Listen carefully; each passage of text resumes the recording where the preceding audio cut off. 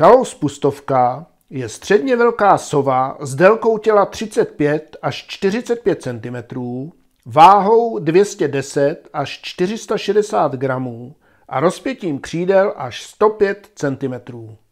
Je podobně velká jako kalous ušatý, za letu jsou patrná, štíhlejší a delší křídla, která mají ze spodu patrnou černou koncovou špičku per, která je u kalouse ušatého světlá.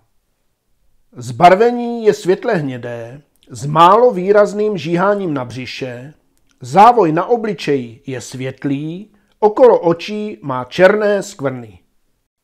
Pírka na hlavě tvořící ouška jsou menší než u kalouse ušatého. Kalous pustovka má oční duhovku sýrově žlutou, kdežto kalous ušatý ji má oranžovou. Zbarvení obou pohlaví i mladých ptáků je stejné.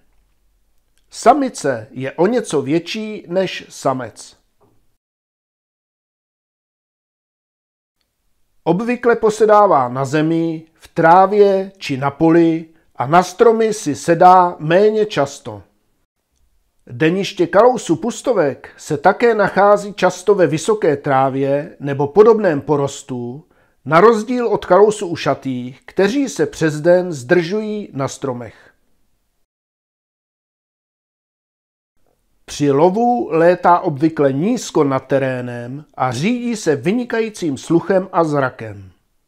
U nás jsou její potravou drobní hlodavci, převážně hraboši polní. Nestrávené zbytky potravy, jako jsou chlupy, kosti a podobně, vyvrhuje v podobě vývršků.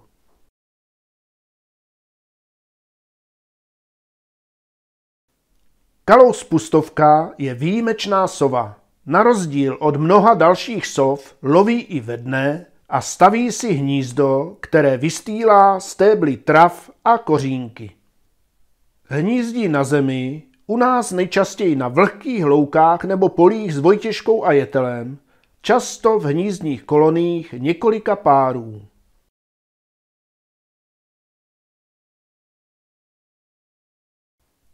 Kalous pustovka se vyskytuje na všech kontinentech kromě Antarktidy a Austrálie. V Evropě hnízdí v severních oblastech a v zimě migruje za potravou jižněji. Ve střední Evropě však hnízdí zcela výjimečně, zejména v období hojnosti hrabošů polních. Vyskytuje se zde nejčastěji při podzimním tahu a může přezimovat až do jara. V letech, kdy jsou přemnožení hlodavci, může zahnízdit i v zimě. V místech s dostatkem potravy jsou občas pozorováni i ve skupinách čítajících až několik desítek jedinců.